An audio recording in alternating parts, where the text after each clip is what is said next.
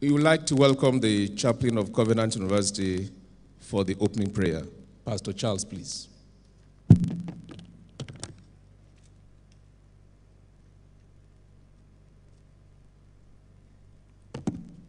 Praise the Lord. Shall we pray? Father, in the name that is above every other name, Jesus Christ of Nazareth, we thank you for your mighty manifestations here in Covenant University. We give you glory and adoration. We worship you. We glorify your name. Father, we want to ask that you be with us in this special convocation lecture. Let your counsel be done in the name of Jesus. We ask for understanding. We ask for wisdom. We ask for your presence.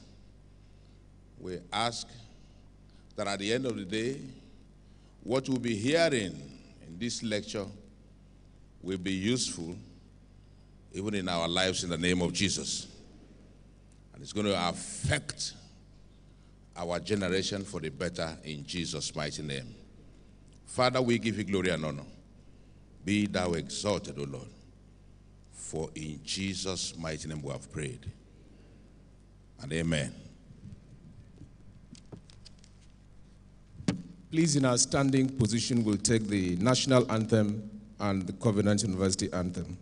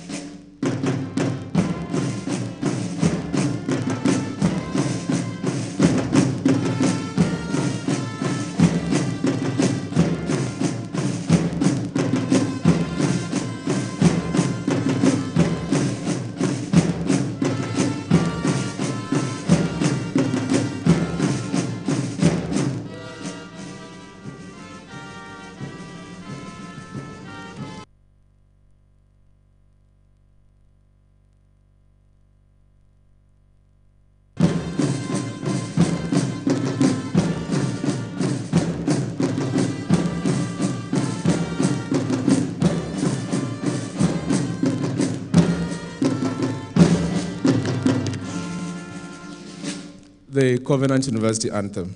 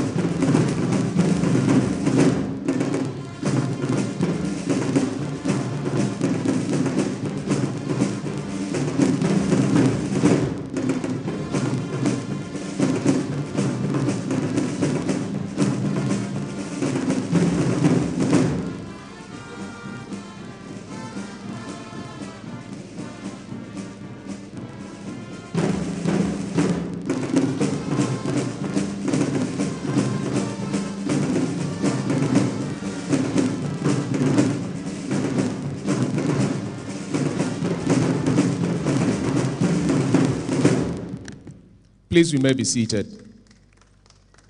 Thank you, the Covenant University Band,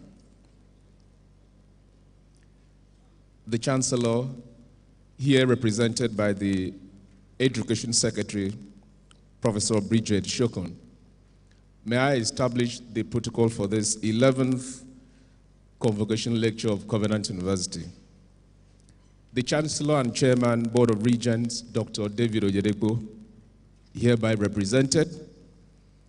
The Vice President, Education Living Faith Church Worldwide, Pastor Mrs. Faith Oyedepo, members of the Board of Regents, the Executive Secretary, National Universities Commission, here represented by the Director of Quality Assurance, Dr. Noel Salu, the Vice Chancellor of Covenant University, Professor Charles Ayo, the distinguished Convocation Lecturer, the Deputy Vice Chancellor, Professor Taiwo Abioye, the Registrar of Covenant University, Pastor Olamide Olusegun, other principal officers of Covenant University here present, our deans of colleges and School of Postgraduate Studies, distinguished members of Senate of Covenant University, members of faculty and staff, distinguished guests, kings and queens in Hebron, members of the praise, distinguished ladies and gentlemen.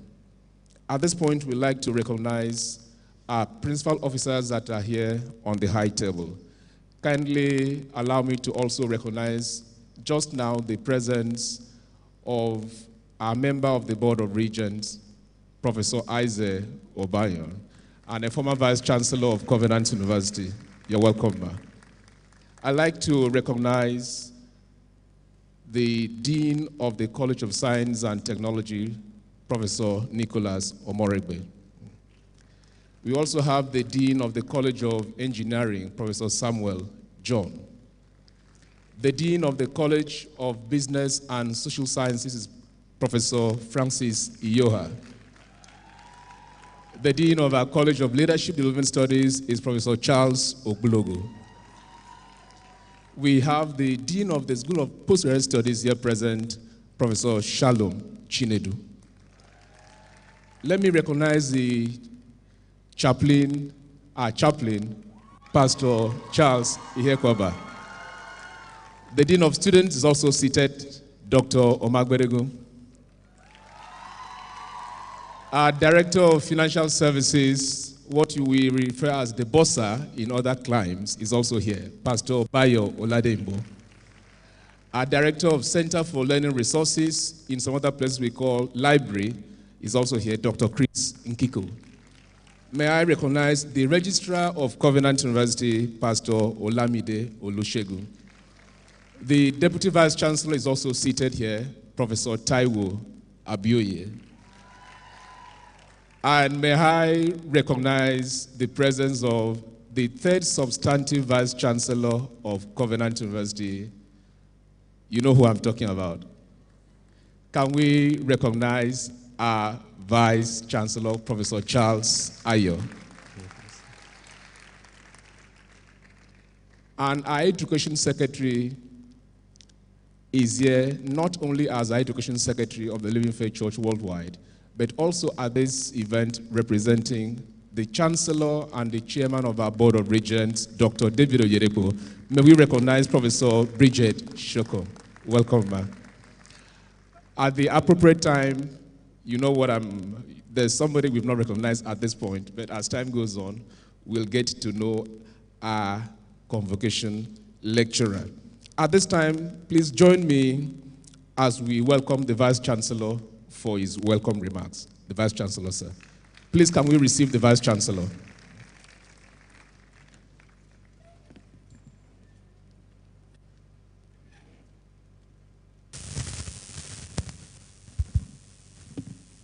You may please be seated.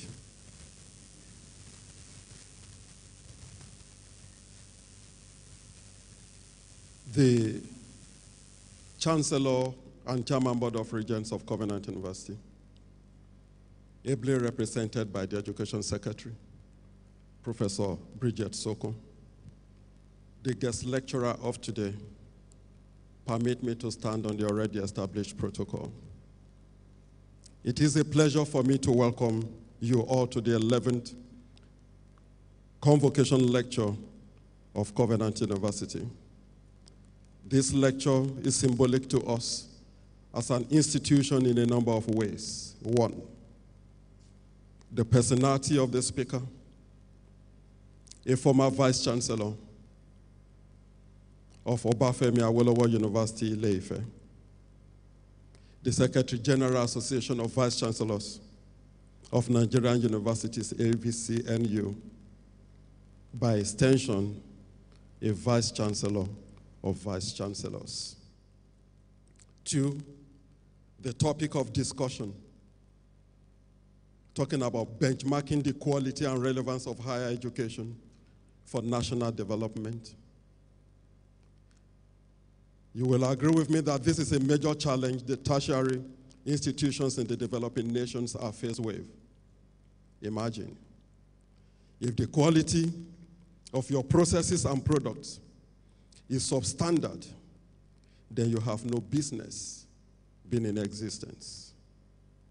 Imagine if the processes and products are not relevant, then you are a challenge to employability and national development. Imagine again, considering our quest towards fulfilling Vision 10 2022, how well do you think we will fare if we neglect the metrics contained in the discussion of today? Ladies and gentlemen, you will agree with me that this topic is not for a newcomer in the academia, but the esoteric. The lecturer of today, an erudite scholar par excellence, an apostle of hope, an unbiased assessor. It is my hope that we shall be schooled and educated, even as we are presented with our scorecard towards the attainment of Vision 10 2022. Ladies and gentlemen, I enjoin you to sit back, relax, and enjoy the lecture. You are most welcome. Thank you.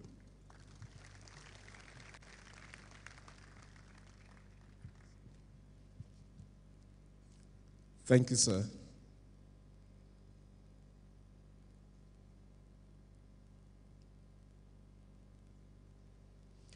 At this point, we'd like to welcome Professor Samuel Wara to please come for the citation of our convocation lecturer. Professor Wara.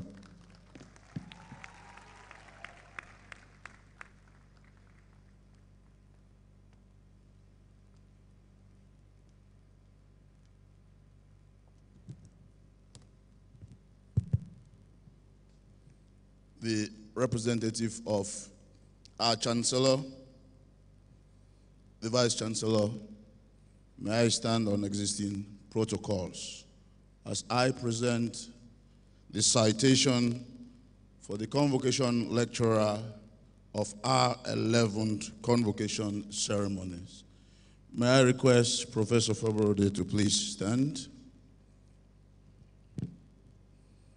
Michael Oladimeji Fabrode, a professor of agricultural engineering and registered professional engineer, is currently the Secretary General of the Association of Vice Chancellors of Nigerian Universities. He served a 5-year tenure as Vice Chancellor of Obafemi Awolowo University. Before then, he was Dean of Engineering and Head, Department of Agricultural Engineering. He was President of the West African Society of Agricultural Engineering, a former Vice President, Council for the Regulation of Engineering in Nigeria, COREN, a Fellow of the Nigerian Society of Engineers. Professor Fabrode is also a Fellow of the Nigerian Academy of Engineering. He received, thank you very much, he received his BSc, MSc degrees at the University of Ife, now Obafemi Awolowo University, Ile-Ife, Nigeria, and his PhD at the University of Newcastle upon Tyne, United Kingdom. A thoroughbred academic, his academic accomplishments can be summarized by the fact that even as Vice Chancellor, he was leading a British DFID-funded research project and supervised PhD research students.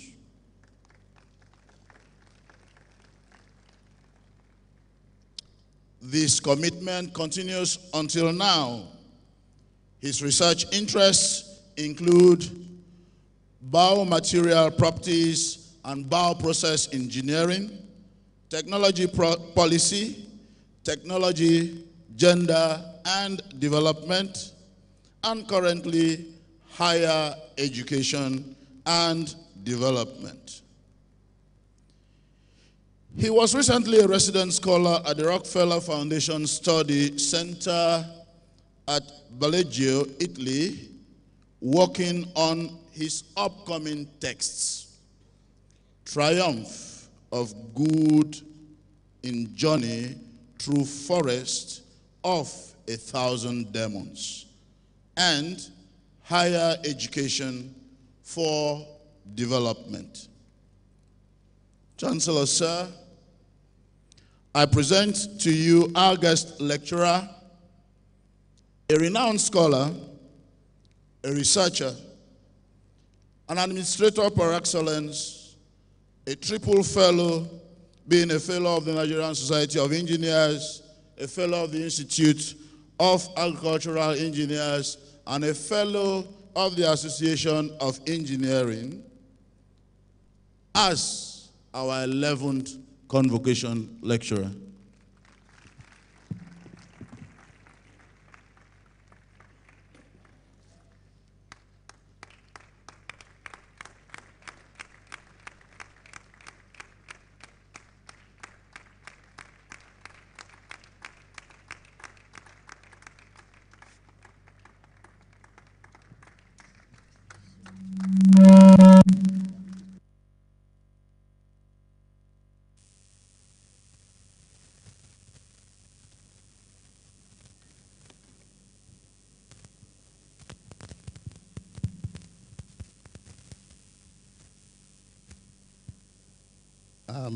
Good morning, distinguished ladies and gentlemen. The Chancellor, who is represented here this morning, I bring you all warm greetings from the Secretariat of the Committee of Vice Chancellors of Nigerian Universities.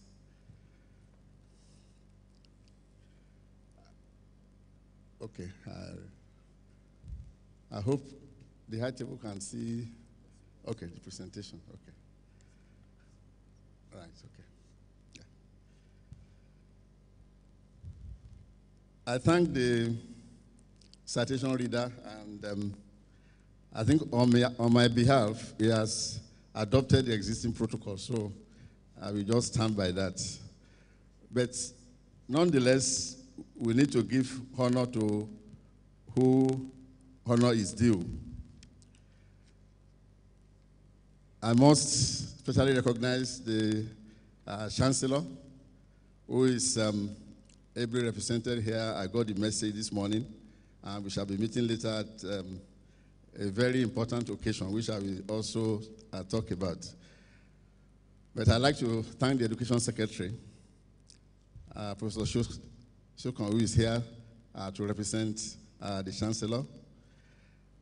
I recognize everybody at the high table, the Deputy Vice Chancellor who was with us in Jos just over a week ago, and of course, the Vice Chancellor. I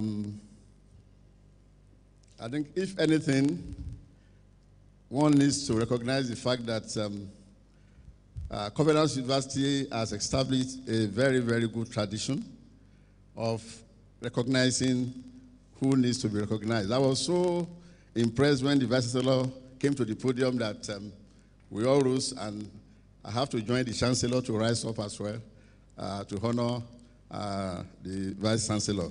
That is the way it should be in a university setting, and I think that should be sustained. Before I go on, let me cross to the other side of the aisle and recognize the Executive Secretary of the National Universities Commission, who is represented by one of his directors, Dr. Saliu, who is here. When they called his name, I was looking to see where he was seated here, but this is covenant protocol, so I accept it like that. But I wonder if Okoje himself had come, whether we agree that he will sit in that place. Knowing Professor Okoje as he is, I'm sure he would have elected that he will be on this side of the podium. Let me also recognize the Vice Chancellor of Landmark University,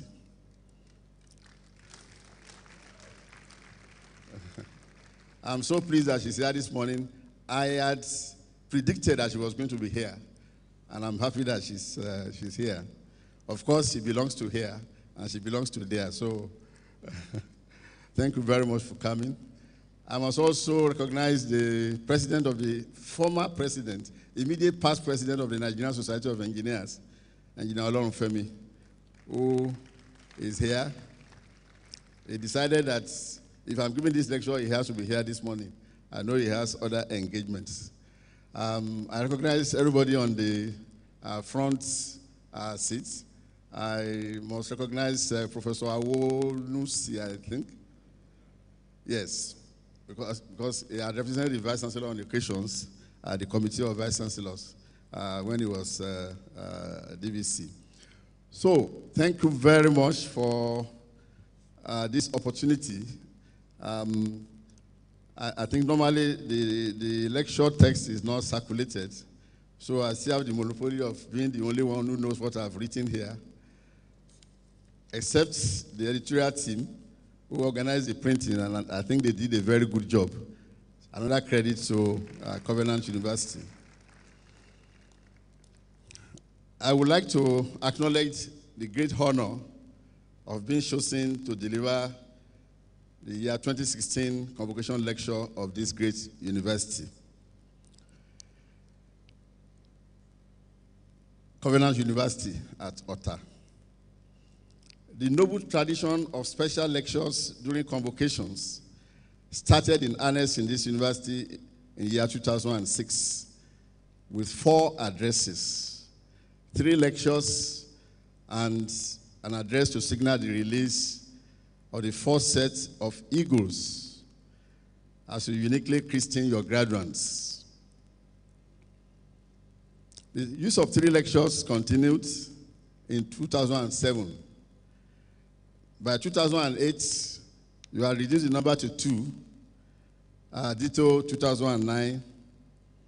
But by 2010, Covenant seems to have matured into 1 convocation lecture in addition to 1 keynote address at the actual release of the Eagles.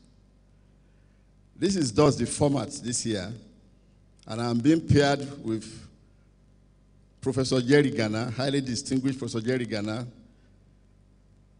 a former Minister of Information of the Federal Republic, serving Pro-Chancellor. Right, okay. Are we still using it? Okay, let's leave it there. Serving Pro-Chancellor and Chairman Governing Council of the University of Lagos as the keynote speaker, and that will be coming up tomorrow at the commencement proper. Now, when I look back at the area of eminent and distinguished personalities who had blazed the trail of the slot between 2006 and now, and I have all the names listed from Professor Joy Ogu, Professor Okebukola, General Yakubu Gowon, Mensa Otabil from Ghana, Professor Grace Alele Williams, and late Deacon Onosode, and so on and so forth. When you get hold of the lecture, you will know the others. Then up to Mrs. Sarah Alade of the Central Bank of Nigeria, as well as Professor Yemi Oshibajo in 2014 before he became Vice President of the Federal Republic. Then my appreciation of the Chancellor, the Vice Chancellor, the Senate and the Ceremonials Committee will be better understood. So, in consequence, I'm not taking this assignment lightly. This golden opportunity, I'm not taking it very lightly. And a convocation lecture, in my estimation, unlike the shorter commencement address, affords the speaker the opportunity to espouse the intrinsic academic characteristics of erudition, boldness in the perception, dissemination, and preservation of the truth. Academics being the custodians of the unfettered truth. And what is more, the subject of this lecture is benchmarking. So where should this be pointing? Okay. Benchmarking the quality and relevance of higher education for national development. So my reading of this charge is to address higher education generally, or specifically universities, to the purpose and hence the mandate. That is, the relevance to human development. And I'm assisted in this definition of function by Professor Adam Habib, Vice Chancellor and Principal of the University of Witwatersrand in Johannesburg, who served as our keynote speaker just over a week ago. He submitted thus: considering the subsisting serious manpower deficits and unabating development challenges of Africa vis-a-vis poverty, hunger, food insecurity, general insecurity, climate change, lack of power, etc., the mandate of African universities now relates to three main areas. The first is to provide access to higher education for the teeming population of African youths who yearn for it. I put a note that this year, for the UTME examination in Nigeria, for example, about 1,557,000 candidates sat for the examination, out of which about 67%. If they can control for me, but I can control here as well, because I have to pace. Yeah. About 67%, and that is over 1 million, exactly 1,053,000, scored above 180. Because that is the general cutoff point for all universities. Some universities will use 200, but nobody will go below 180. Whereas the total carrying capacity of all the universities put together is under 700,000, exactly 695,449. So you can see that the issue of access is still a major challenge for us. So people will ask, do we need more universities? You can guess what the answer should be. The second challenge is producing skilled and creative graduates to tackle Africa Development Challenge. And the third one, which is also very important, is undertaking research to use science and innovation to provide solutions to tackle the issues of poverty, underdevelopment, and very importantly, bridge the African inequality gap. So these are the very important issues that is the agenda for the university in Africa today. Now, I hope this is clear enough. The structure of this lecture, because I'm not going to be reading everything, I'll make it more interactive. We'll be looking at the decline of the Nigerian university system. I have a few slides to illustrate this. And we situate this also in relation to the decline of the Nigerian economy itself. And so we try to see the basis of knowledge knowledge as the basis of human development, which is what we have not embraced very much in this country in terms of our planning. From there, we try to examine what are the concepts, what are the issues in becoming a world-class university. Because if you look at the vision of Covenant University, it is to become a world-class university producing leaders for this nation. And I think that is a very, very good goal. So we look at what are the parameters for world-classness of a university. And then we look at science, technology, and innovation. And then we'll be trying to summarize. Yeah, okay. Move forward to the next one.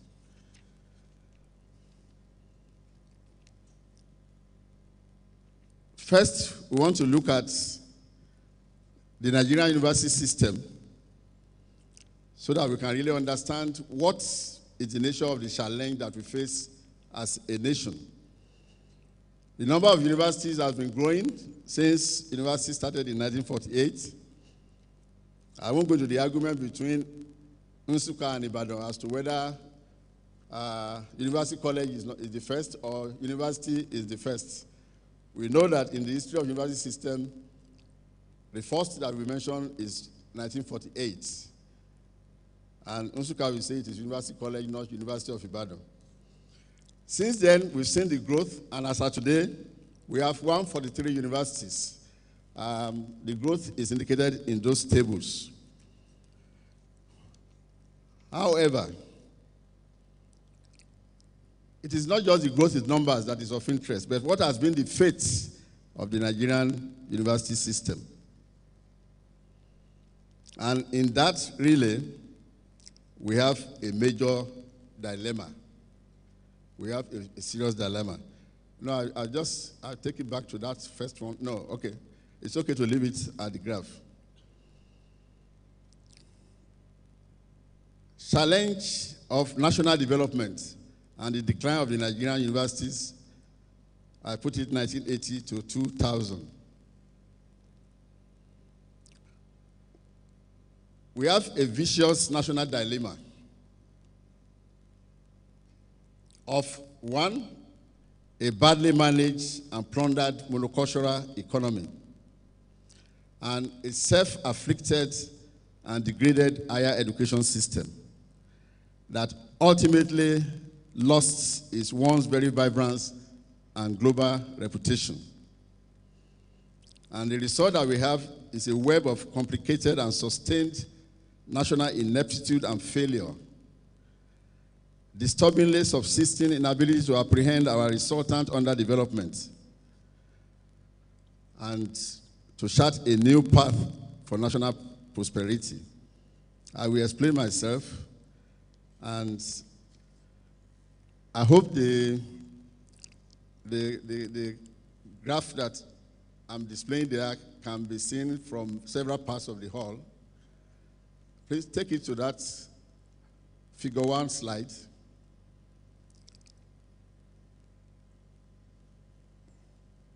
Next. No, please go forward. One more. Then next slide. Yes. This slide summarizes all that I've written in about 2 or 3 pages of the paper. Because there we can see the decline of the Nigerian university system. 3 major intervals are very instructive. The first is the growth period. And by the way, this particular curve represents the University of Ibadan since 1948 to date.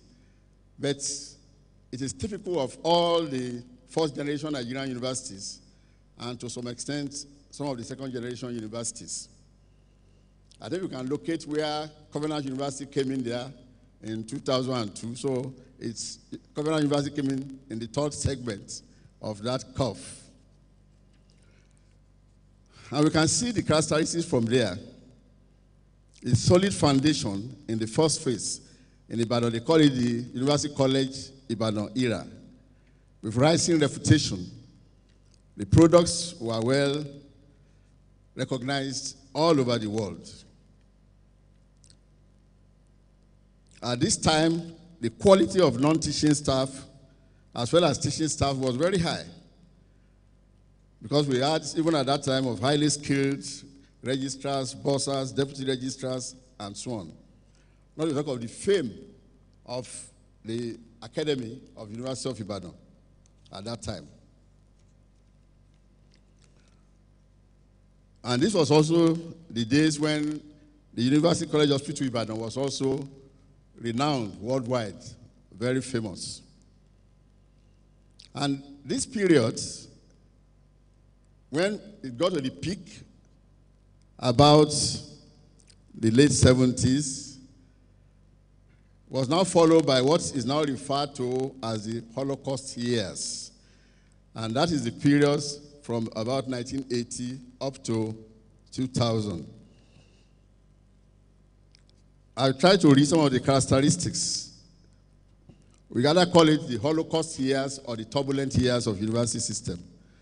Highly unfavorable political and socio-economic situation, even for the whole country. Very serious brain circulation, but it was more of brain drain than what we might refer to as brain circulation, because brain circulation refers to both inflow and outflow. But at the time we were talking about, it was mainly outflow. People leaving the system in large numbers. The strikes, and of course, the decadence of the infrastructure due to gross underfunding and so on. So you can see the great fall that happened, so that by the time you are getting to the year 2000, shortly before 2000, you see that we have really come very, very low. And that is a monumental collapse of the structures of the system. And as you can see, that it is very, very difficult to recover from such a somersault. And that is the situation of the Nigerian university today. If you want concrete evidence, just take a copy of the report of the needs assessment of 2012. No, still go back to the diagram, please. The needs assessment report of 2012-2013 is a good summary. And that was when government realized that this is not a joke, that the issue was not trivial. But even as at now, I'm sure that the full impact of the collapse has not been realized by this country. Otherwise, it would have required a special Marshall Plan to initiate recovery, because without a good education system, everything else we are talking about development will be nothing. And we can see the evidence today. So, but the third phase, just to complete our journey through that transition, is a period of revitalization that has started in the year 2000. I won't delve much into this, but this recovery actually was initiated by external forces, largely by external forces, the foundations, the funders, who felt that they must not allow things to collapse beyond that in Nigeria. The Carnegie Corporation, the Mercator Foundation, the Partnership for Higher Education in Africa, who came to our rescue and then started working in some universities. University of Ibadan, Bayero University, Kano, University of Port Harcourt, Obafemi Awolowo University, and so on, benefited, and that is what has re-energized those institutions. You will find that I have a full description, because I don't want to bore you with, there are things that you yourself know, the state of Nigerian university today. But a full description is rendered in the lecture. Now, let me pause briefly here to record my observations concerning Covenant University. This university admitted our first set of students, and you call them the Kings and the Queens, and I like that name, in 2002, with a vision to be a leading world-class university, committed to raising a new generation of leaders with the 7 core values that have become very popular and inseparable from the image of this university today. And in difference to the new decadent features of the Nigerian university system highlighted above, you have maintained your student population at no more than about 10,000, or after 14 years, I think now it's about 15,000 or thereabouts. You are fully residential, at least for all the students, and that is a major, major difference. You see what off-campus has done to the Nigerian university system. You see how the fabric of society has been totally destroyed. And you see clash between students and the local community every day. Cultism and other things. There was a story just about 2 or 3 days ago about Federal University of Technology, Owerri, where gambling and prostitution has taken over the whole surrounding of the campus. We forwarded this to all vice chancellors so that they could read and see how a Nigerian university has fallen very badly. And it can happen to any university that is not attentive to what happens around its shores. I will illustrate this with something later. So, you are known to be a well-disciplined community with zero tolerance for gross misconduct. And I'm sure those who have visited your website will see stories of steps that have been taken against students and staff. Those are the people who can come back and explain and illustrate what has happened to them and what they have lost. But I think it is very good that this university is maintaining such high-level standard. And you have a very good campus ICT network with almost all your processes and systems e-compliant. And I ask, can this be related to the fact that Covenant was established after the Holocaust years in the era of revitalization? Of course, you will recall that the first set of private universities, Babcock, Madonna, and Igbinedion, were established in 1999.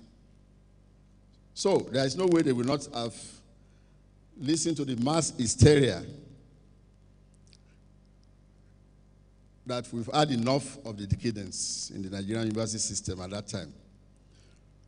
So the private universities have come to the rescue of the nation, just like they rescued the lower educational system in the primary and secondary schools in the preceding years of that. And I want to say that this historical evolution of private universities should not be lost for us to aptly capture the place of private universities in our national education system and our effort to revitalize the system. There are many other complementary accomplishments of private universities that I will be talking about later. So we have seen how the educational system has been destroyed. Now, by the way, you will find that that period that we are talking about was mainly part of the period of the military rule, when there was disdain for knowledge. And that is why today we have not been able to get out of this way that we look down on the academic system and the knowledge system in general. Now, let us look at the Nigerian economy briefly so that we can now see the correlation between the two. In the table that is on the screen, we are trying to look at the indices of Nigeria's prosperity by several agencies that try to rate, for instance, the Legatum Prosperity Index, Average Life Satisfaction Ranking, and so on. And you can see that Nigeria ranks very low in all indices. So it's not as if somebody doesn't like this country and he tries to score us low. Several assessments are in agreement to the fact that, and we know it ourselves, we don't even need the figures, because sometimes the figures tend to give a wrong impression that things are good. I could remember some of the economic figures that we say that Nigeria is growing and things are happening, and people say, not this life that we are living right now. But these figures actually support, so that if we want empirical evidence, we have it at plenty. Now, if you look at, for example, the corruption index that is shown there by Transparency International, it is not that perception that is the problem, really. it is the realization that what we have is self-affliction by the political elites who have tried to amass all the endowments of this country for the use of the very few in society. And the newspapers are agog with stories in the past few months. In fact, one is tempted to feel that a number of these people are really very sick, because that level of unpatriotism for a country, for individuals to amass so much wealth when the roads are bad and people are dying, there are no hospitals and so on, it is a mark of sickness by the political elites. And I think that if that issue has not been driven home, a lot of heads have to be examined in this country. How somebody who is supposed to be in charge of the military and co will be amassing so much wealth, 528 million monthly, and yet he had a conscience, and in fact, they are trying to defend themselves in the law courts. You know, these things are really very, very traumatic. They are very serious. And people should be crying. Yet you have people who are trying to share them. Look at the Senate. Almost 80 of them will be going to courts to defend somebody who is totally indefensible. Somebody should have led that office to give the nation a breather and to be able to look very seriously. And what do we have? A few days ago, or well, it came to light a few days ago. It happened, I think, almost 2 months ago. 3 members of the National Assembly going to the U.S. to mess up the country. And yet the Speaker says, unless the Americans prove the case, nothing can happen to them. It's really, really a matter for us to bow our heads in shame as a country. So you will see later how this affects the fortunes of the university system, because a university cannot live in isolation. You can only exist within the community. And what happens in the community affects what goes on in the university. Anyway, if we go on, we will see that the major tragedy is that the manufacturing sector in Nigeria has also taken a tumble. If we have a very good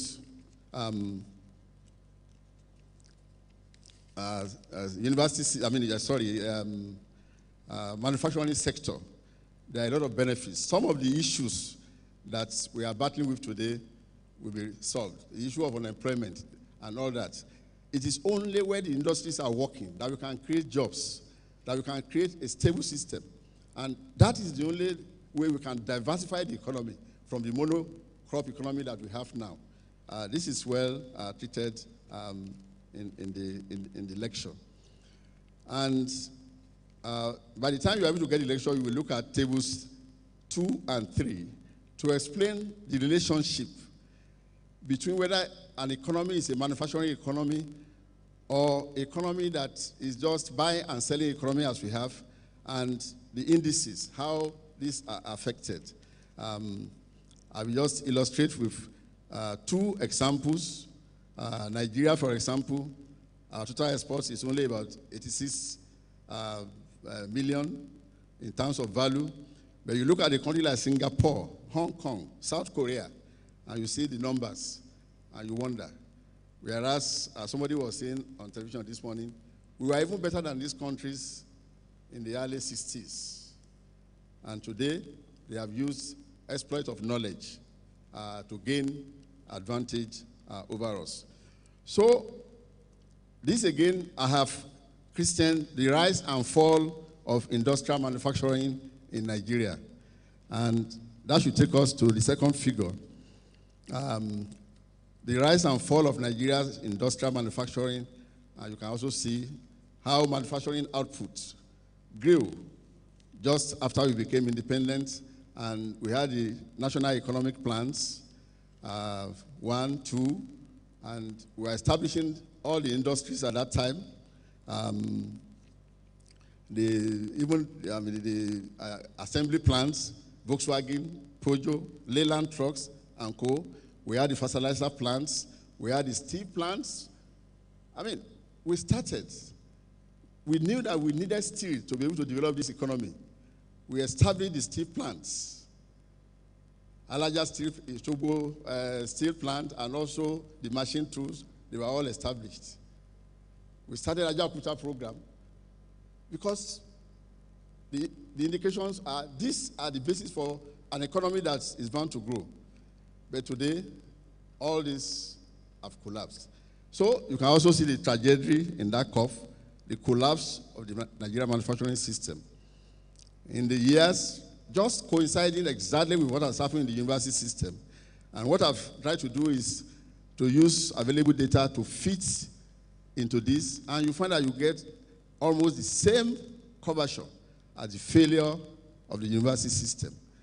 So a country's economy can only mimic the knowledge system that it has.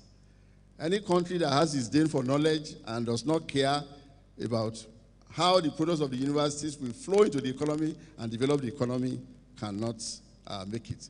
And so that is the point that that curve is illustrating. So the similarity of the curves in figures 1 and 2 should be obvious. We have produced them to indicate the fluctuating figures of the Nigerian economy and the collapse of the university system, to emphasize the symbiotic relationship between knowledge and development and the vicious circle of our planlessness and misplaced emphasis. The way forward for Nigeria has copious examples from South Korea, Singapore, Malaysia, India, and China, not mentioning the industrialized economies of Europe, Canada, and the United States have shown, is a well-charted knowledge economy. The hallmark of such an economy are what we shall be considering subsequently. So I'm trying to pace so that I just only lay the ideas for people to get the full gist. And this is a lecture that people have to read and read over again to be able to really capture the essence of what we are saying.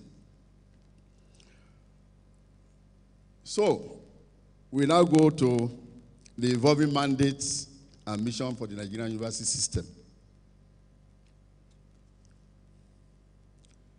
Next slide. No, back. Back. Back. Okay. We have had it so rough, and things are almost still like that. Nigerian universities must re-strategize to face the future, hence the need for strategic rethinking of how we must proceed.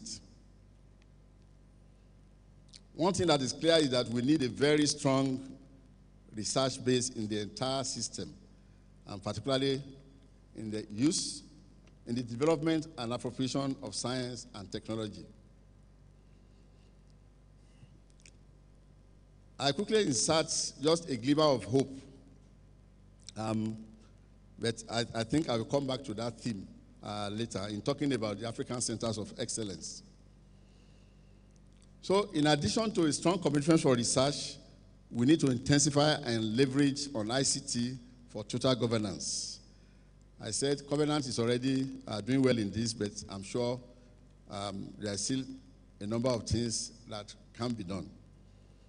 And I just refer to something that I can say is the legacy that, as VC of OAU, one of the things I left behind is a strong ICT university on the basis of what a US-based Nigerian diaspora has been able to do in the system.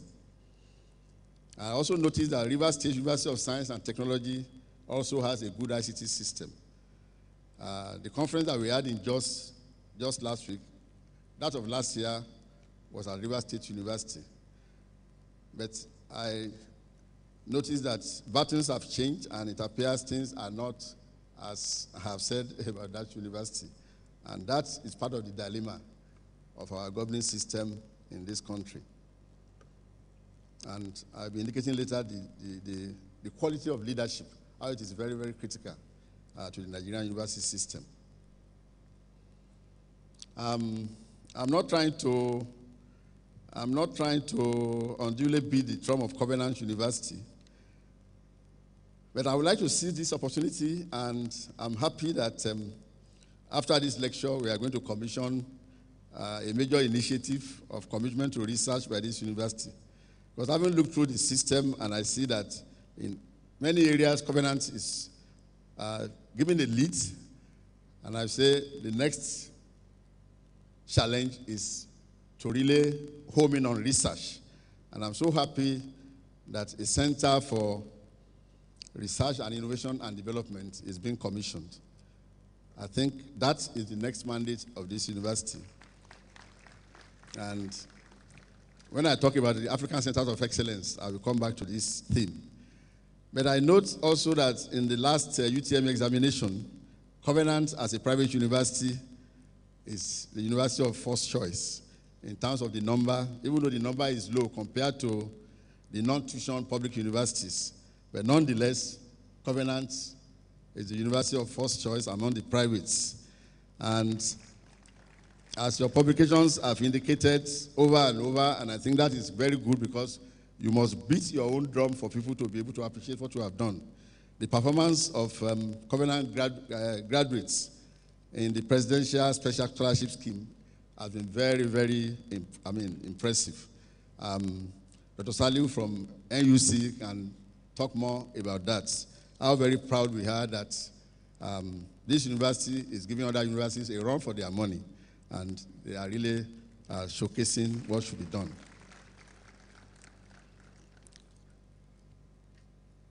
So I will quickly move on in trying to look at the challenge for the Nigerian system. We want to look at it in terms of the global challenge for humanity and universities. And universities have a very big role in the global challenge. Next slide.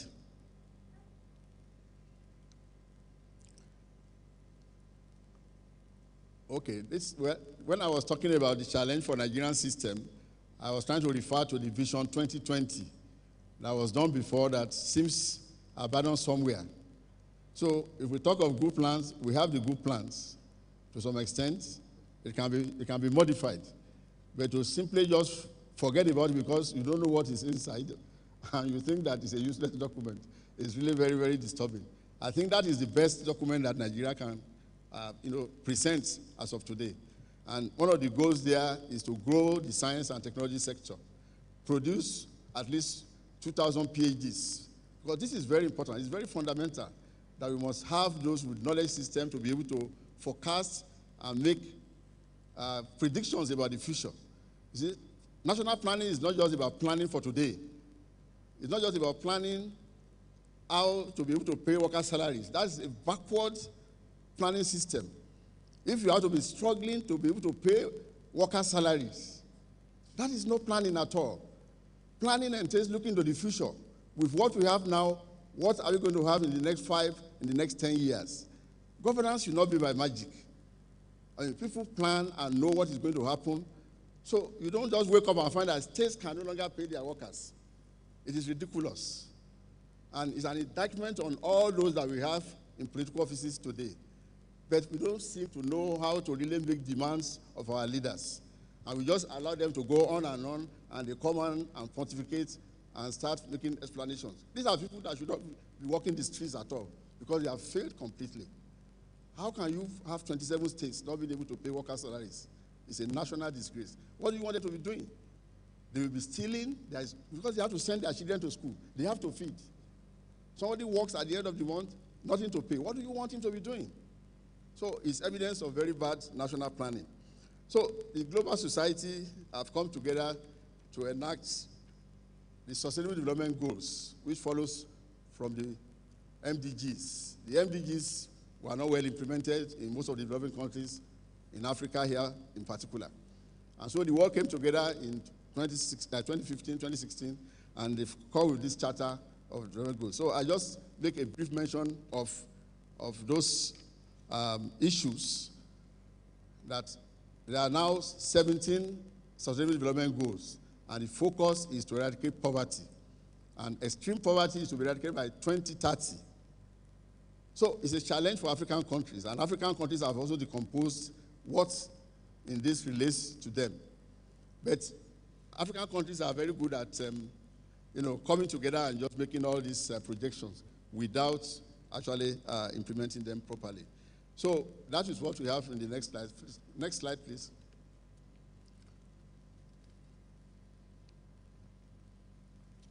The next one, too. Okay. Now, in order to be able to tackle the SDGs, we need universities that are highly committed to research. This is not to say that teaching is not very important. When we go forward, you will see that one of the outputs of universities is high-quality graduates, and that comes from the sort of teaching. But I want to say that you cannot be a good teacher if you are not a good researcher. It's absolutely impossible. Otherwise, you'll be teaching what is not current. You'll be teaching what the students of today cannot be at par with you. They will not be on the same page with you because things are changing in a very dynamic way. Students have access to all the information they need now just on their palm tops. They don't even need to use laptops. And so the academics of today also must be dynamic. And this is true research to know what is going on today. And as you are teaching students, you are telling them what just happened in the field, or in your research yesterday, a week ago, and not what happened 1,000 years ago. So I believe that, and the World Bank says it's not in error, that world-class universities are research universities. So even for non-research universities, they must engage in some research to keep the currency of their teaching and everything. So the next slide.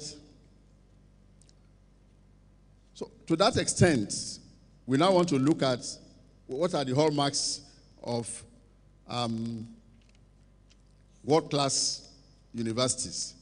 The rest of the text about the Sustainable Development Goals are in the text. They are listed in box 1, which is to be found on page 27. But let me move quickly to the concept of world-class institutions. There are so many hallmarks. A lot has been written on the attributes of world-class universities. World-class universities are simply what others we call elite universities or flagship universities or universities that have brought themselves that they are recognized all over the world. And I'm sure that if I were to ask the audience now to name some universities, they'll be naming the likes of Harvard, MIT, and they will also maybe mention Cambridge, Oxford. These are universities that have brought themselves that readily everybody now knows them. And so we cannot run away from the fact that universities are ranked or universities are classified. It has become something that is inevitable. Even if you say you don't like it, those doing it will continue to do it. And the ranking will continue to haunt universities. The good ones will point to it and say, as Covenant has done in our publications, we are this in Africa, we are this in Nigeria. And those that don't feature, they will keep quiet and they will not want to talk about it. But they are haunted by the specter of the fact that they are lowly ranked. And where students are very perceptive, it is one of the things that people look for. You want to pick universities that in the top leagues. You don't want to be seen to be going to some backyard universities, as they say. Because the international content of university is one of the hallmarks. Whether you have diversified student population, diversified staff population. You will see in that curve of Nigerian universities that I showed, at that peak in those universities, Ibadan, Ife, Unilag, you have a very rich flavor of the academia and students. Students who are coming from all over Africa and other parts of the world to those universities at that time. Lecturers from all over the world. But today, we have all become, local universities more or less because of that serious collapse. So, the graph that we have there has been something that tries to summarize the concept of world-class universities. You have three big circles. The first one talks of a concentration of talents. That's in terms of the quality of staff that you have and the quality of students that you have. And that is very important. If you have all the infrastructures and you don't have the good staff to do the research, you can know that everything will come to naught. So the quality of talents is there. The second one is abundant resources. And that is in terms of the level of funding that you have, the level of your infrastructure. I mean, do you have very good laboratories if you want to do science? And you cannot do any experiment in your laboratories. What sort of university will that be? And so on and so forth. So it is also very important. And that is why funding is very important. Money is not everything, but you cannot run away from the fact that governments have to provide a lot of funding for universities. And when I say governments, that funding must be for all universities, not only just the public universities. And I think somewhere in the lecture it is mentioned. So we have this dichotomy. I think I will wait until I get to the issue of ACE to home that point. The third cycle relates to favorable governance. Universities must have very, very favorable governance system. That's why leadership is very important. And when we say leadership in the university setting, we are not talking just of the vice chancellor. And we are not talking just of the governing council or the board of regents of the university. We are talking of the totality of everybody that is here. The deans, the heads of departments, the heads of units, and everybody. A university will only grow where everybody is making contribution to its development, where everybody feels that this is our university. And so I must bring in innovation. If you allow only the vice chancellor to be thinking of how the university will grow, nothing will happen. Because he has too many things clouding his head. But every faculty must be coming forward with their progress plan and how they want to make that university make that particular faculty to be the best. Not just within the university, but within Nigerian universities and the world. And so when you aggregate all that, it becomes a plan for the entire university. And you synergize and you work together. So favorable governance is very important. Now, this is where university autonomy also comes in. Universities perform better when they are given their autonomy to be able to do what they have to do. When you teleguide all that universities do, you are going to have challenges. So the literature is well discussed there. And we say favorable governance that encourages strategic vision, innovation, flexibility, and not encumbered by bureaucracy in decision-making and resource management. Now, this was a model put forward by somebody who used to work at the World Bank, Salme. It was in 2009. There have been studies after this to test this model in several other universities. Himself and his colleague, they worked on 11 other universities all over the world, I think in 11 countries, including the University of Ibadan. And they came with results that have identified factors that we tend to accelerate this working towards becoming a university of excellence. Now, there have been a lot of criticisms of this ranking by those who are not favored and by people who are genuinely concerned, that ranking seems to be based only on the issue of quality. And that where then is relevance? Relevance to the national goal. You know, in your motto, one of the things is to produce leaders that are very, appropriate to this environment. So the issue of relevance is also very important. And if you look at the topic of the lecture, benchmarking, quality, and relevance. And I think that topic, I could not vary it because it was very, very appropriate. And I left that topic as given to me. The issue is not only just of quality, but of relevance to your local environment. And this is where we ourselves now admit that Nigerian universities still have a long way to go, because the problems of poverty that we have around us is still there. Compounded now, problem of IDPs and so on. How are our universities responding to all these issues? They are also part of the global challenges that have been mentioned earlier. So, in order to answer this call, there are other measures, there are other matrices of assessing universities. And that is what is in the next slide that was displayed. That which relates to technology transfer, that is the use of technology for development. That is, when you do research, it's not just research for research's sake. It's not just research to write papers that don't have impact. In other climes, I will explain to academics that when you write a publication, and maybe 10, 20 years later, nobody has cited that publication is totally useless to humanity. That means nobody has made use of what you have produced. So your work must make meaning to others, to appreciate and to use in the course of development. And that is where citation analysis is very important. And so when we publish, we must publish with the purpose of the fact that that research must have impact. And so that classification now talks about knowledge creation and knowledge dissemination, knowledge infrastructure, centers of innovative activities. How do universities fulfill this purpose? How do you engage with the civic society with your results?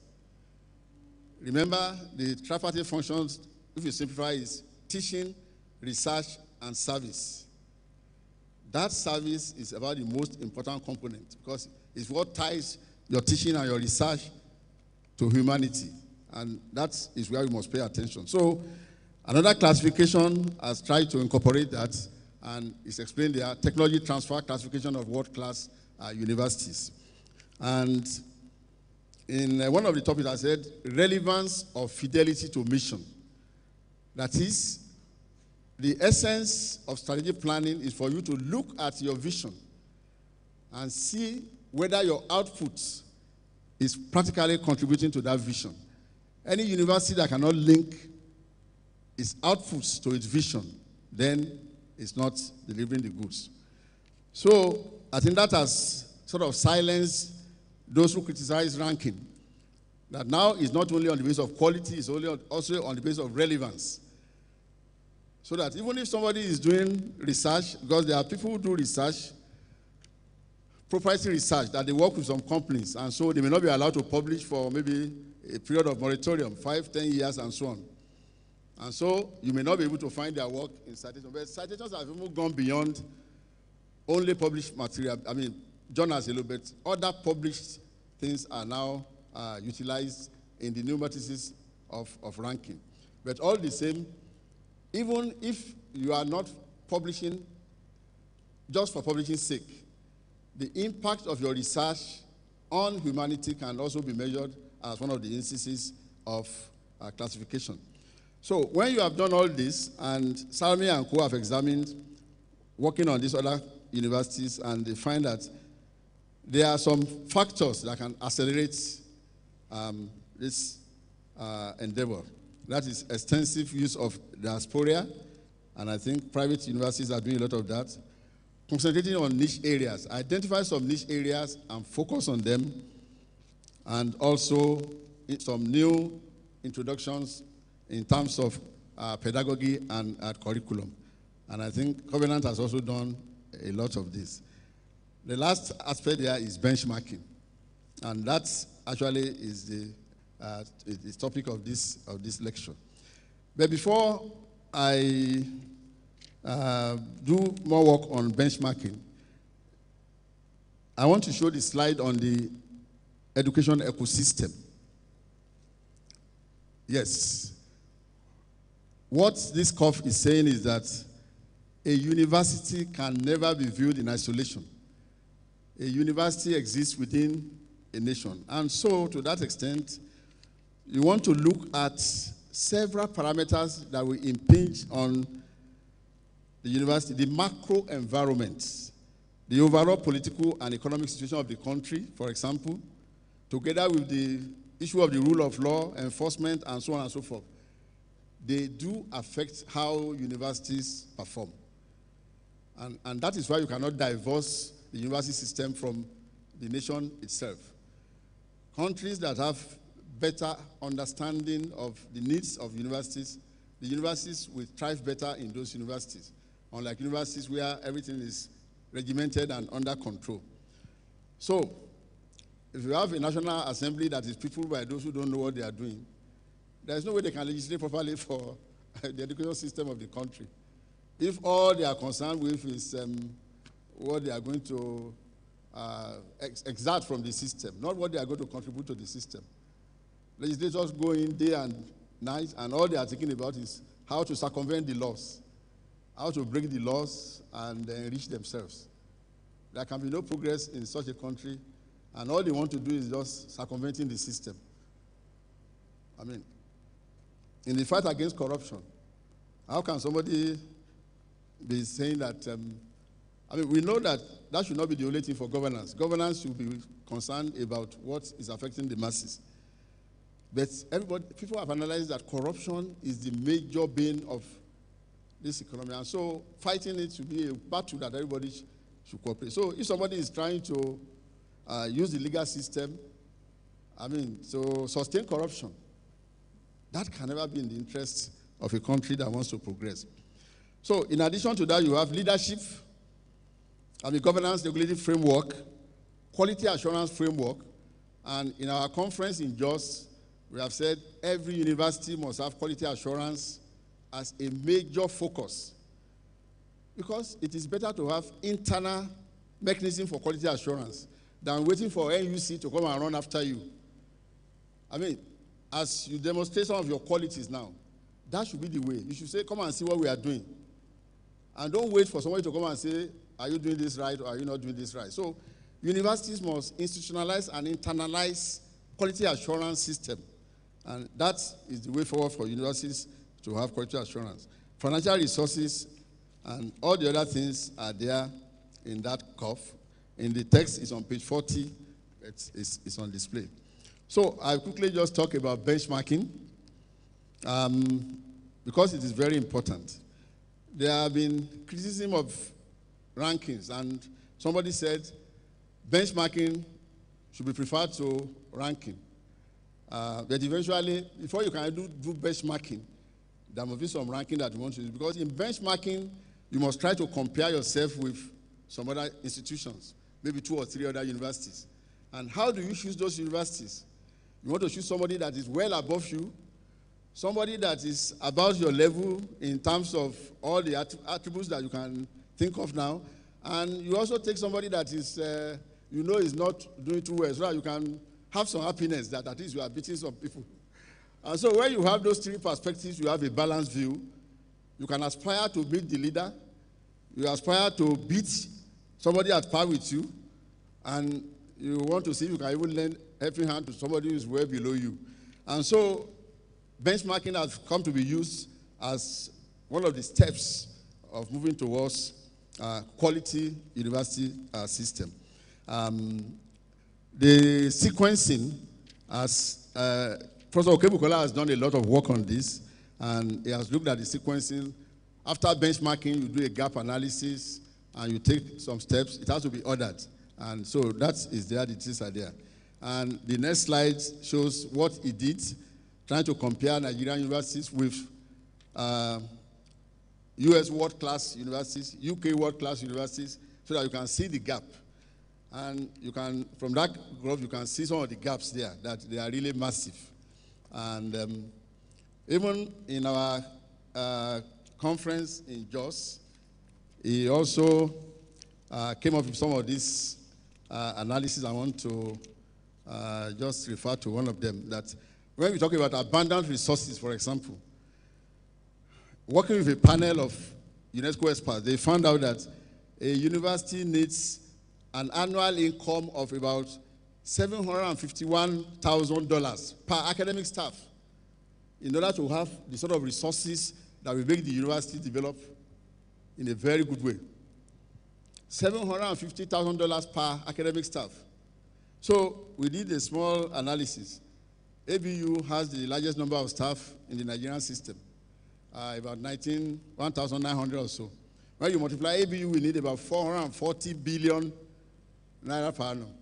And what ABU gets is just in the range of about 3 to 8 billion for that. So you can see that it's a tall order. So this has led people to say that, look, for us in Africa, no single university can compete with the global universities if we want to be serious. And so we need to work together and try to move forward together. So the benchmarking is there, and as I noted on page 44, the time has come for African universities to create a global academy of commons and try to work together. It is only through such a well-crafted alliance that we can compete with the best of the global universities.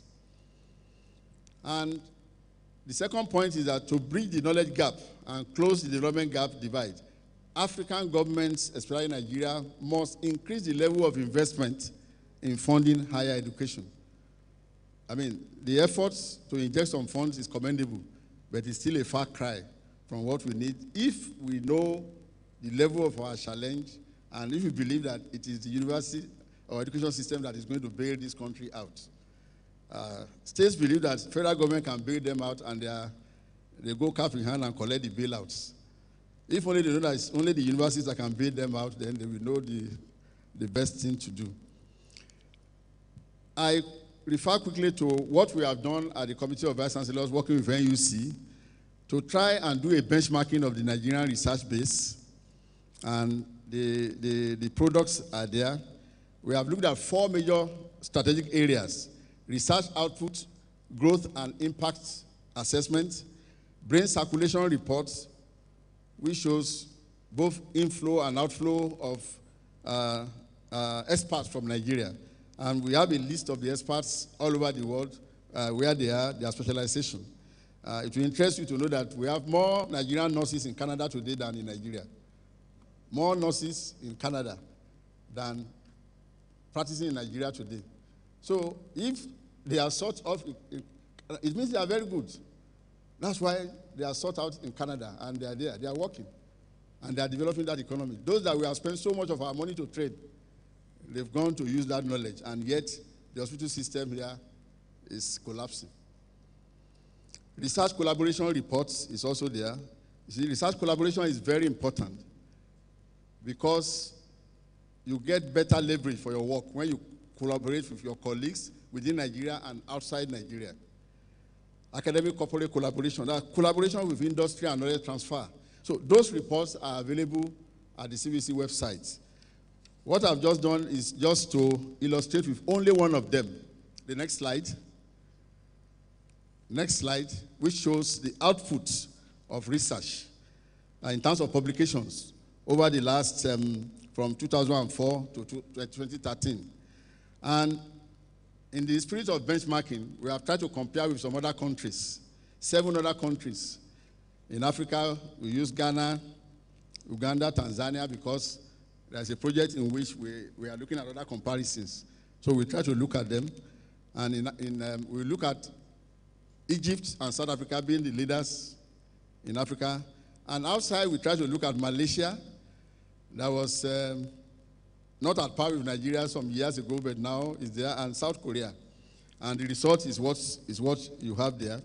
You can see that South Korea is way ahead of the pack in terms of publication and so on and so forth. The growth of Nigeria there will seem a bit impressive. The rate is about almost 11.99%, the growth rate. But you have to assess the full report, 4 volumes of reports, to understand what I'm saying. That picture there is a bit deceptive because in terms of output, we have it.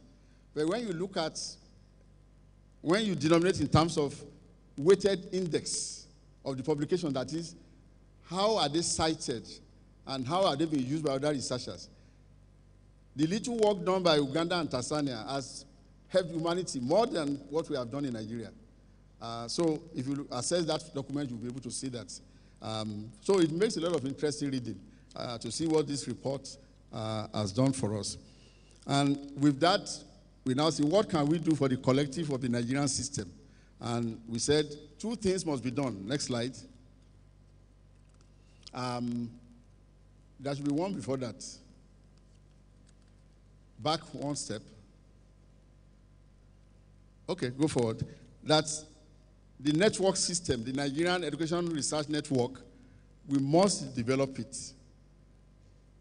It's been elusive. When we went on a trip in China in 2010, small boys in China were telling us how they are managing. It is one university working with two others that developed the system for the whole of China. Just one of their universities working with two other universities. And they are talking of 100 gigs of their network. And we said, let us come back to Nigeria and do one that is just 2.5. We have been on it since then, and it's been going on and up. It's been very difficult to convince people, Federal Minister of Education, that this is something that Nigeria must just invest in immediately and get all the universities connected. We got to the Jonathan government, he agreed and gave the directive, but the directive was not obeyed. I mean, so when Jonathan says he was not in charge, he was correct. He gave the directive and people just threw it aside. And so till today, we are asking universities to make the contribution themselves so that we can get, if the government is not going to do it for us, let the universities work together because we get it cheaper. The bandwidth cost can then come down crashing considerably. So instead of spending about 100 million on bandwidth, you spend just about 20 million.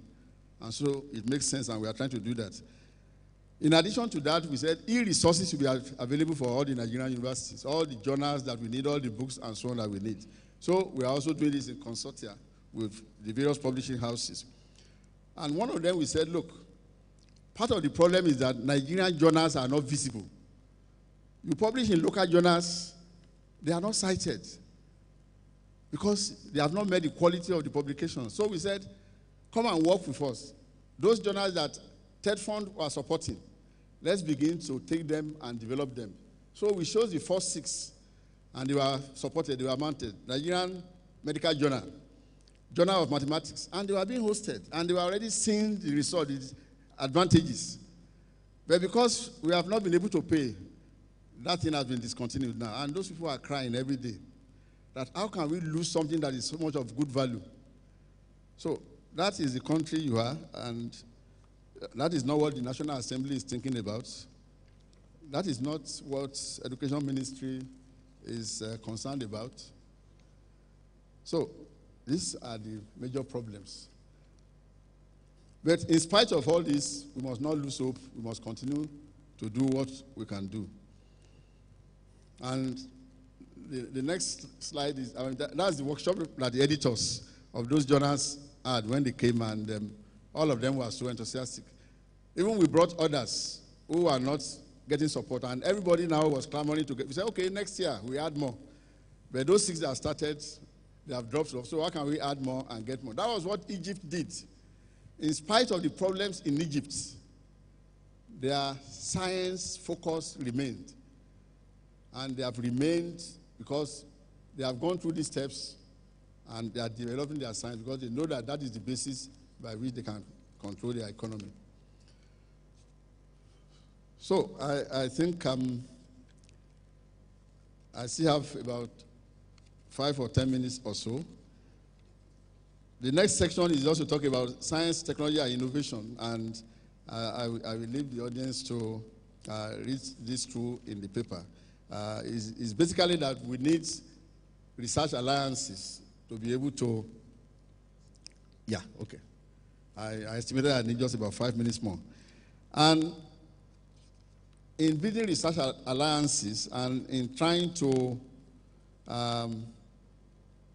help ourselves, I have referred in several parts of this text to the African Centers of Excellence, which competition took place late 2014, and by last year we had some results. For West and Central Africa, 19 universities were chosen, 19 institutions were chosen, and Nigeria had 10 of them. They are listed in the table. It should be in one of the next slides. Two private universities are amongst them. The African University of Science and Tech in Abuja, in materials, setting up the Pan-African Material Institute, and of course, the Redeemers University at Tede, in the area of genome of infectious diseases. And I want to say that these two are the best performance in all the 10 that we have now. But it is commendable that Nigeria could muster 10 out of 19. And when we had a workshop and the minister was there, and I said, Nigeria should at least take this first set of universities and develop them to and make sure that they become true centers of excellence. What Redeemers has done in the area of Ebola and infectious diseases is commendable. And so it's a very good example. And today they are publishing in the top journals. They have about 4 articles now in Nature. Nature, the impact of an article there is about 45. So even if 10 people publish and they divide it equally, each of them will have impact of 4.5 each. That is a single article in Nature. And they are publishing in such journals now. So it is possible. And this gives us hope that we must believe in ourselves. After all, the Nigerians who are excelling, they trained here. They are products of our universities. So we should not allow the elements to put us down completely and turn all of us to people who don't know how to do things. There are people who can do things in this country, and a lot of them are outside. So we need to collaborate with them in the diaspora and bring them back. And when we talk of collaboration, we talk of the universities and the industry, and government must facilitate this collaboration, industrial collaboration. In those assessments that I said we did about Nigeria, the average impact of Nigerian publication is 0.45, which is very low. The world average will be 1. But articles published by scientists at the University of Port Harcourt with Shell and Co. had impact of 4.19. So you can see what industrial and external collaboration can do to publication intensity. So unless we work more with industry, we will not be able to produce the sort of knowledge that will impact on society. Federal University of Agriculture, Abeokuta, has done a lot of work, and at least 2 examples are given here of how they've worked with industry to collaborate. And that's why, for me, it's surprising that they want to move away from being University of Agriculture to general purpose university. So we established universities of technology, universities of agriculture. They are all doing law and everything now, and distorting their mission. So we hope to have a summit very soon to look at all these issues and ensure that Nigerian progress is better guided. So I give an example of what has happened in Korea, and that's that slide that was there. Korea, about 50 years ago, it was just coming from, a war-torn country that nobody will want to touch. And they have no resources, no oil, no minerals, and nothing. But today, they boast of knowledge. In ICT and everything, they have used that knowledge, and they have become a world power without any resources. So we give an example of what did they do over the years. These little things. Some of them we did, but we didn't do properly. And so the example is there, what Korea has been able to do to come to where they are today. So I just summarize that we need to embrace industrial production and manufacturing. That is the way forward for the Nigerian economy. That's the only way we can diversify. And when we say this now, people are looking, I wonder, this has been done before in western region of Nigeria. When Chief Awolowo established the industrial complexes, the Member States and so on, that was laying the foundation, because it knows that the product from the free education system, we need that to be able to have proper knowledge. You have students today, they go for industrial training. They just go and work in offices and so on. There is no industrial training anymore. But in those days, with the industries there, the vicious circle, you go to the industry, you are well trained, you go back and work in the industry, and so the network continues. So unless we reestablish the industrial complexes and get them working, we will not be on the roads to recovery of this economy. And the Molo economy will continue. People have talked about agriculture. That is the way that we have to go. Research, knowledge, innovation systems, partnerships are also very important, as I've shown. And we need to build an effective alliance, all of us working together to be able to develop this economy. And I end on the note that, as I've said earlier, it is my joy that after this lecture, what we are doing next is to ensure that Covenant situates more in the area of research by establishing that institute, that center for research, innovation, and development. For me, that is the greatest news that is coming out of Covenant University today, and I want to commend you, and I wish this university more success in providing leadership for the Nigerian private university system.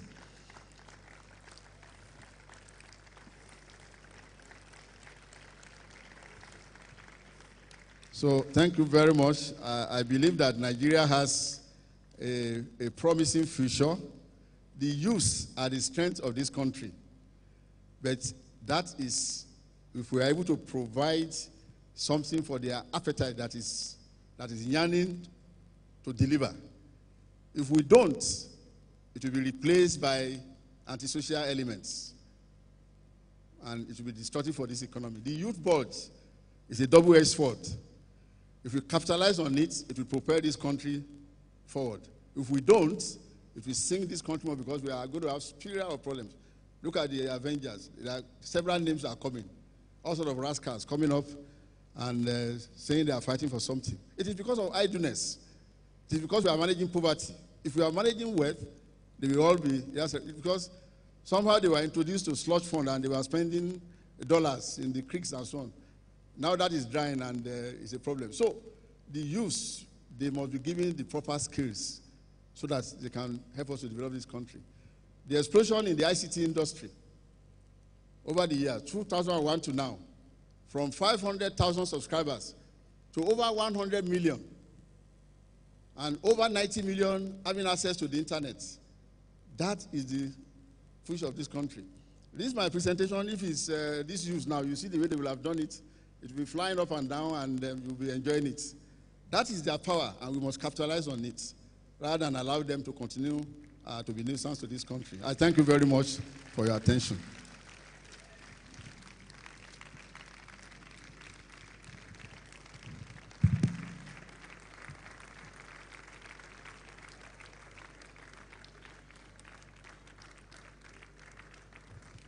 Please, can we sustain that applause for the wonderful lecture that we've had?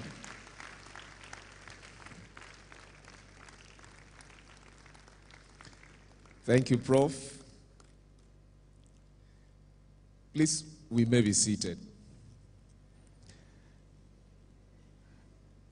Having listened to this wonderful lecture, the 11th convocation lecture, it is my privilege at this point to welcome the representative of our Chancellor and Chairman of the Board of Regents, Dr. David Oyedepo, a member of the Board of Regents here present, and our Education Secretary, Professor Bridget Shokon, to please come for the Chancellor's remarks. Please, can we receive the Chancellor, Covenant University?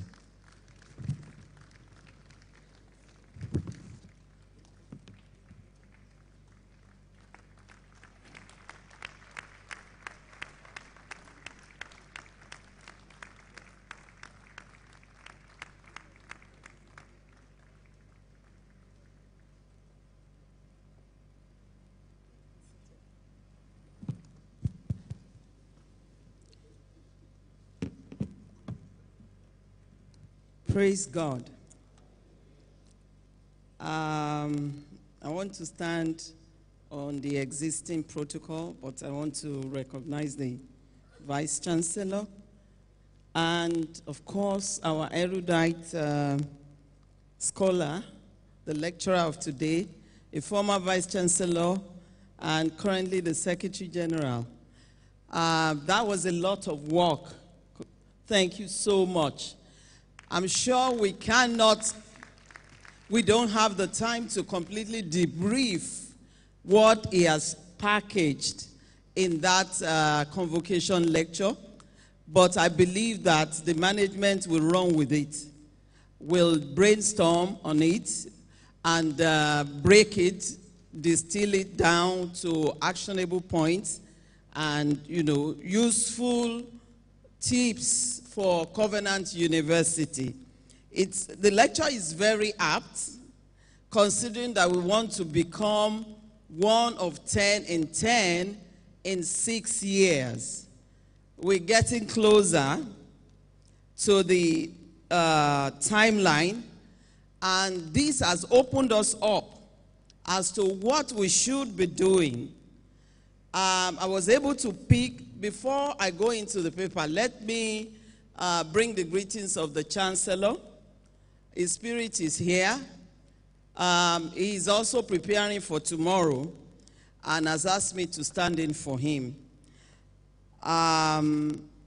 In Professor Faborede's lecture, the following points came up. One, I believe that Covenant University is already on course in number of research clusters, and we are not there yet. We'll continue to increase the number of clusters that we have, and we'll continue to see that when we have discoveries, we get them patented. Recently, I saw in the correspondence of the VC 3 new patents. Congratulations. And this is a right platform to also appreciate the Vice Chancellor and his team on the efforts they are making towards, building up the research base of the university. Well done. I believe for us to become one of 10 in 10, we need to be more visible than we're doing. We need to market what we have. And one way by which the lecturer highlighted is to engage in these globally competitive contests. Just yesterday or day before, some of our graduate students emerged in the last 10 of a Watson IBM competition, and the only African university. Congratulations. So we need to scale up our engagement in such contests so that we can be cited and be seen as globally relevant.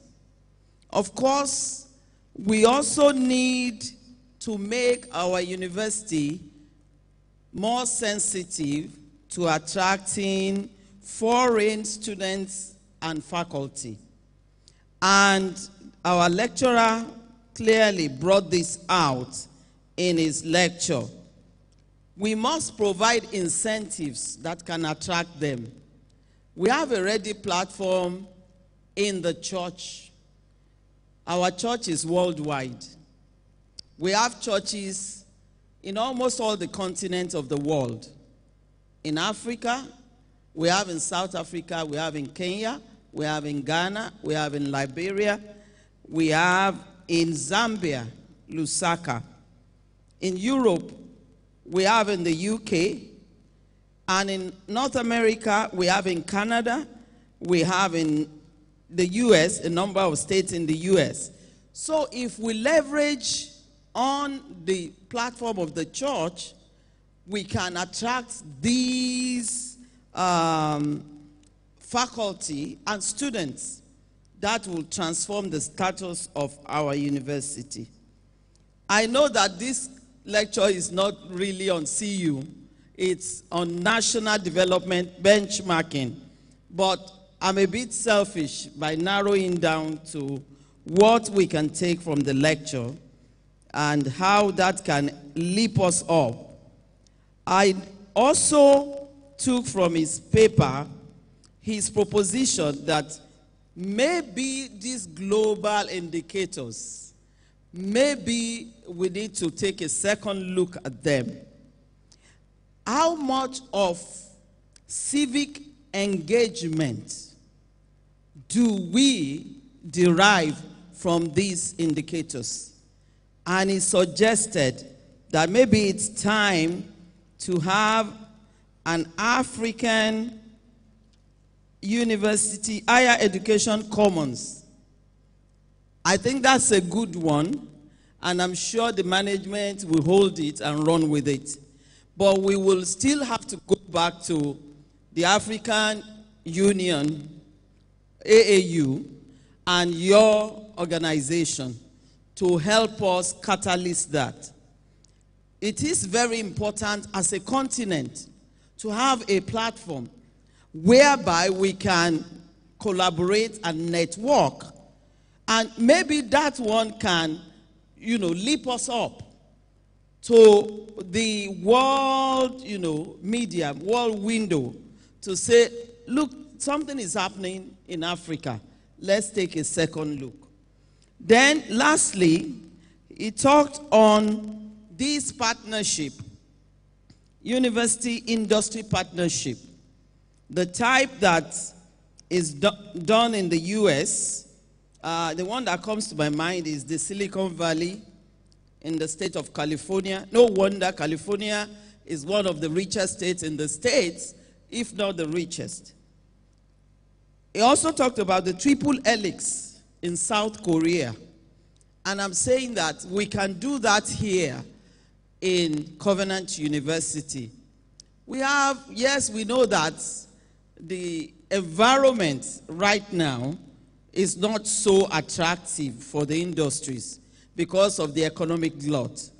But we still have a number of industries around here, Agbara or Axis, that we can partner with.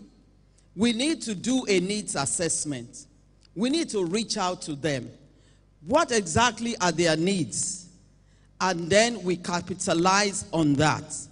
I believe that when we look around our catchment area to satisfy or meet some of those needs, that itself can form a basis for us to take it to the next level. Like I said, we don't have enough time to bring out all the issues, but I will take this message back to the Chancellor. I'm sure there will be an opportunity for you to meet him before this convocation ceremony is over. But on the behalf of the Chancellor and the management, faculty, senate of Covenant University, I want to appreciate you again. That has really given us food for thought. And I'm sure it will not end here. We will drive it, we will run with it, and I'm sure that some actionable points will derive from it. Thank you very much.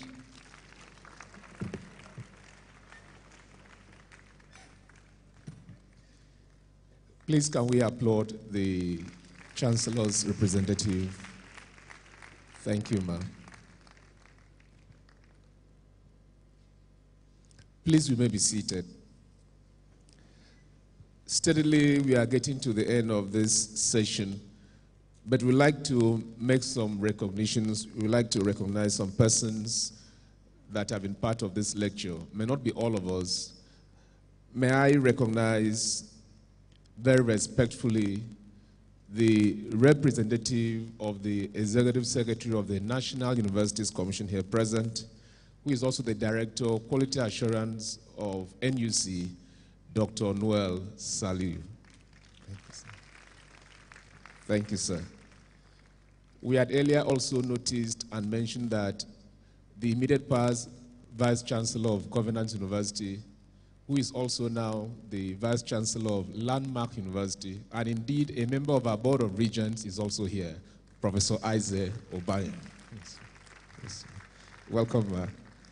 We have the Vice Chancellor of Delta State University here in our midst. May I recognize Professor V.F. Berektomode, the Vice Chancellor, Delta State University. Welcome, sir. The representative of the Vice Chancellor, Nnamdi Azikiwe University, is also here, Professor I.A. Ekwealo. Professor Ekwealo, you are welcome, sir.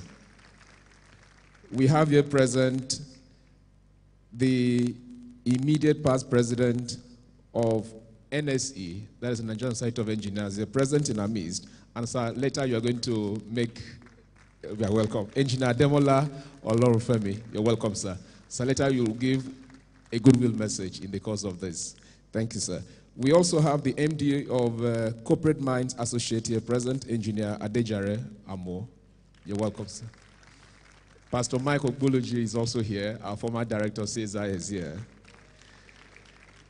A BOR member from UNN is here in our midst, Professor Anyakulie. Professor Anyakulie, you're welcome, sir. We have Dr. Efosa Idemudia, one of our visiting lecturers from US. Please can you stand for recognition? You're welcome, sir. We also have Mr. Yemi Asade. They are from UK's Nigeria. UK's is United Kingdom Education Advisory Service, and they are here present. You are welcome. And I know that they have a stand out there for our graduates to see what they have there. We also have Professor J.O. Akinyemi from FUNAB. Professor Akinyemi, you're welcome, sir. We have Mr. Bamodosi Olaomi from ETL. You're welcome.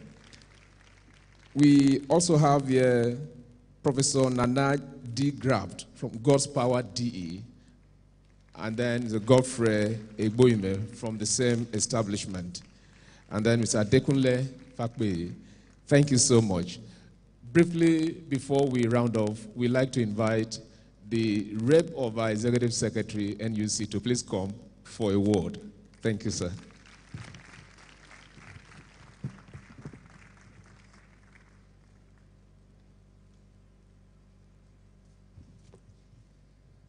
The Chancellor and Chairman, Board of Regents, Covenant University, the Vice Chancellor, Covenant University, our distinguished convocation lecturer, please permit me to stand on existing protocols. I bring you greetings from the Executive Secretary, National Universities Commission, Professor Julius Okoje, OON, and to convey his best wishes for a very successful 11th convocation lecture. Definitely the convocation lecturer has presented a thought-provoking lecture this morning, and I believe that it should not just end with being thought-provoking, it should be an action-provoking lecture as well. We should go beyond the issues he has presented to see how we can turn things around in our higher education sector in this country. And I'm glad to put on record that from his lecture, he has also alluded to the fact that we have the capacity to turn things around. And that is what we should do. Government, universities, the regulatory agencies, and all stakeholders of higher education. And I believe we can do it. And I want to identify with the good work the Covenant University is doing in this area. I mean, since establishment, they have actually shown themselves to be worthy and are making the difference in the higher education sector in this country. And on this note, I want to congratulate you and wish you all the best. Thank you very much.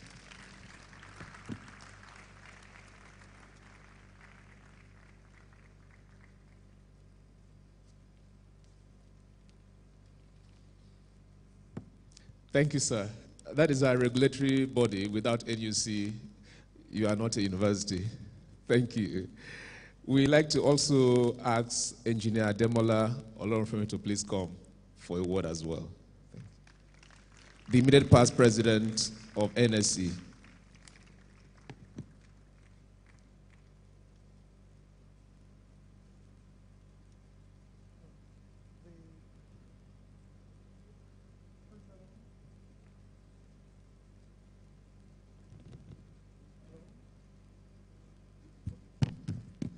The Chancellor, the Vice Chancellor, the guest lecturer, let me adopt the protocols. I am highly honored to be here. I thought I was going to sit quietly and enjoy the lecture. I'm here as part of the CU family and, of course, the LM family. Landmark. I'm a citizen of Landmark University. I'm a proud father of Adeboyega Olorunfemi. Boyega, can you stand up?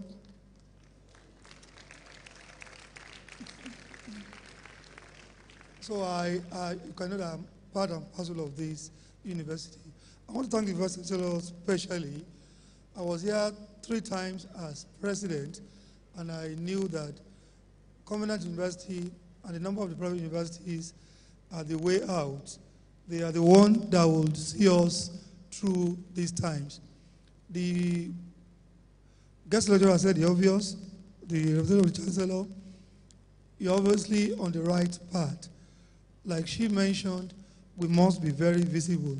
I have no doubt that the way the private secondary school did to Nigeria, Covenant, among other private universities, would help us out. I want to congratulate the Vice Chancellor, and I want to ask you that you should continue the good works in terms of patents. That's very essential. I want to thank you once again. I'm very happy to be here. Thank you.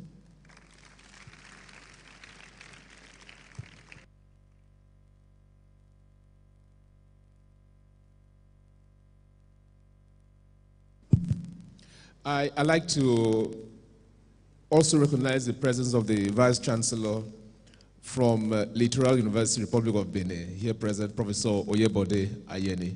Sorry for that. You're welcome, sir. You're welcome, sir. At this point, we'd like to invite the registrar to move a vote of thanks. The registrar.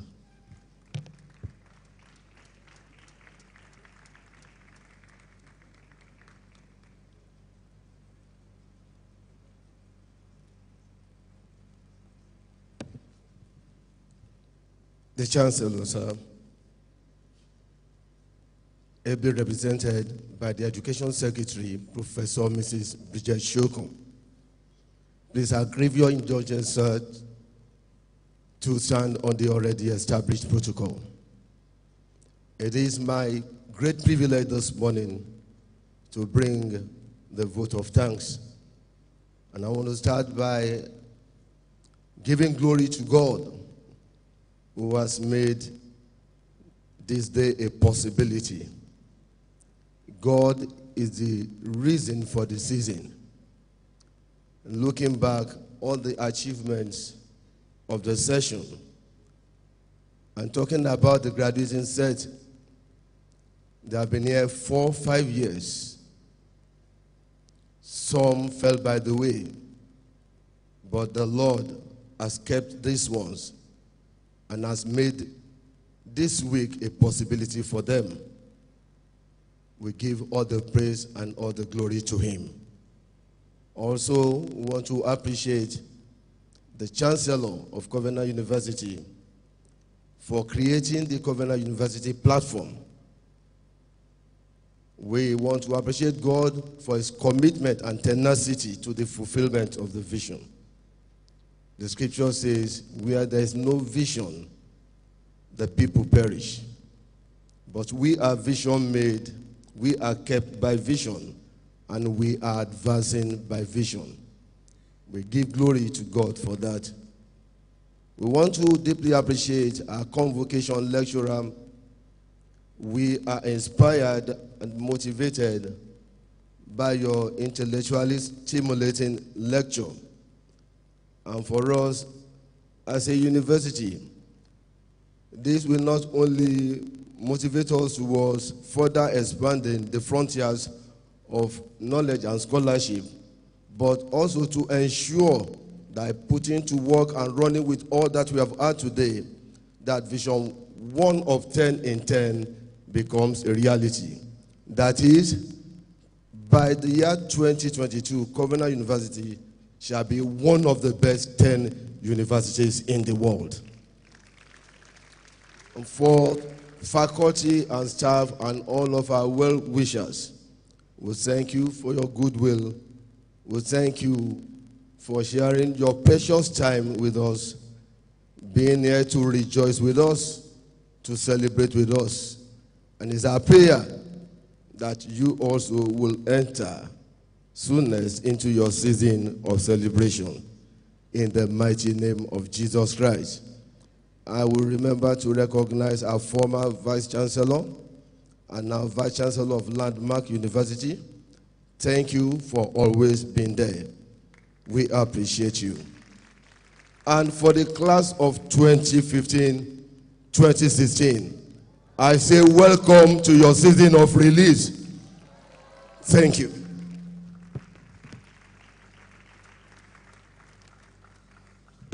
We also thank you, sir. As we close, immediately after this lecture or after this event, we are moving to the Kukrit building for the commissioning of that building. All of us are invited to be part of that. We like to also note that later by 2 p.m., the colleges will be having their hooding event. The hooding event at the colleges. And after the commissioning of the Kukri building, we'll be having an exhibition at the ALDC. The exhibition will be taking place at the ALDC. Then later in the evening tonight, by 6 p.m., we shall be having a special gospel concert and variety night. By 6 p.m., a special gospel concert and variety night. At this point, we'd like to invite the chaplain of Covenant University to please come and close us.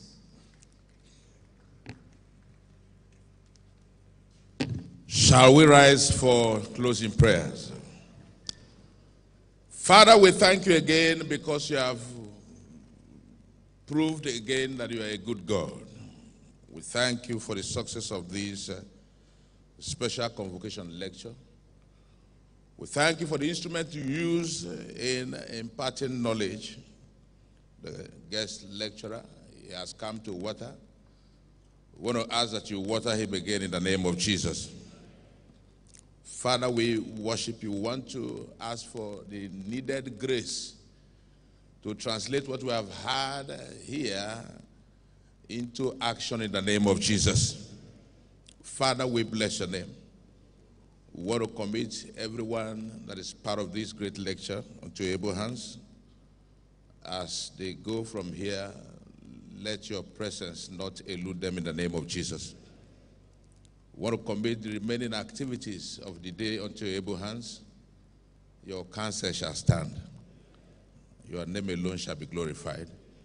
For in Jesus' mighty name we pray. So shall it be. In Jesus' mighty name. And amen.